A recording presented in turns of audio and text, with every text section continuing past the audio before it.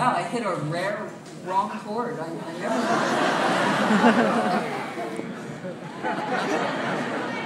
Well, to say nothing that I played 25th floor with the entire wrong key. I mean, it's just.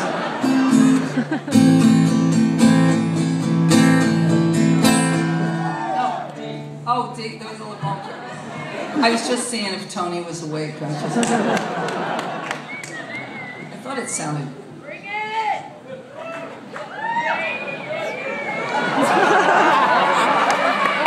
Look. Well, I'm going to bring this home now.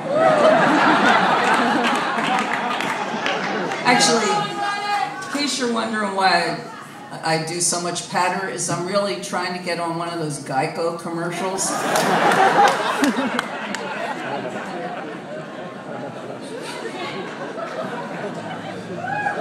They're actually funny. I actually sit there by myself in my room laughing at Geico commercials.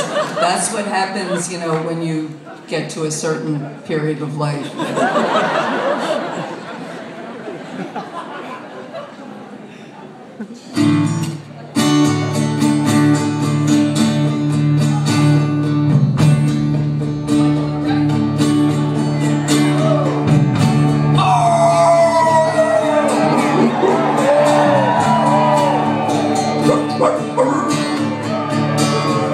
Loyalty lives in the heart of a dog. Don't sit all your eggs on the back of a frog. You can kick him twice, he would.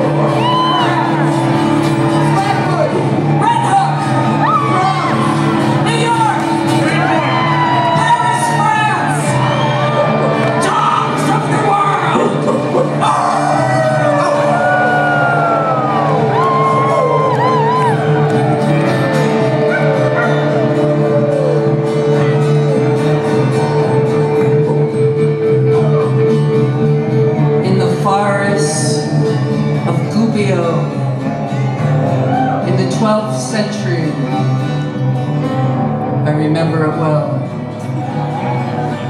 There were some fearful wolves in the forest of Gubbio, and the people feared that their children, chasing little butterflies, would go into the forest and be eaten. And in truth, a few children were missing.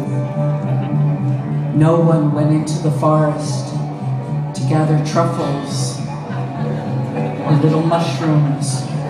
No one went into the forest at all. And at night they could hear the wolves howl.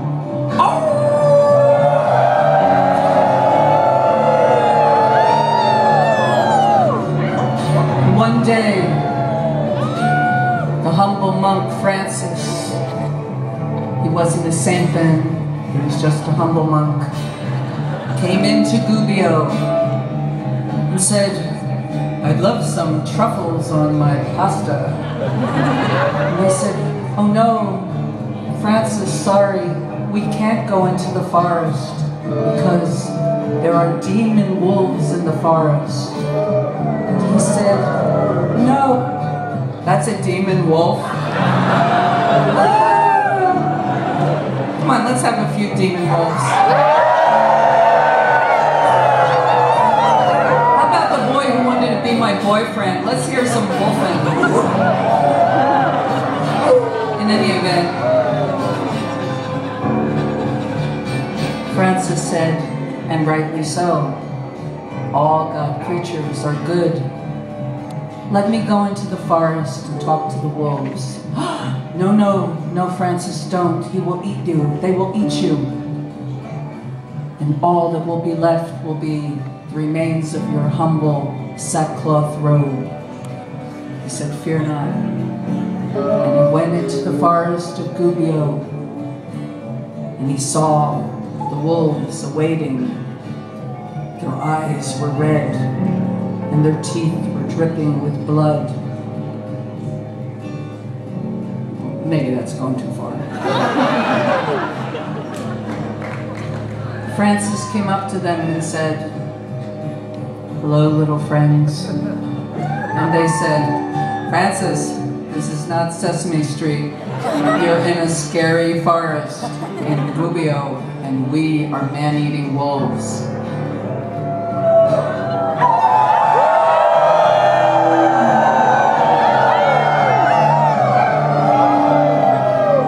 Francis said a little prayer, nature's prayer, because Francis really did love every living thing. And every little thing, every living thing paid him in kind. The birds upon his shoulders, and all of the rabbits in the fields, and the children, everyone loved him. And so did the wolves. And Francis, and this is a true 12th century tale, walked out of the forest of Gubbio with the wolves at his side, and the people rejoiced. And from then on, the wolf was beloved, second only to the humble saint.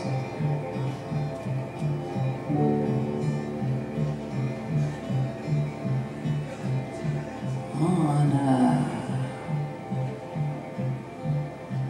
lonely night, on a golden road, night is a mongrel. Believe or explode.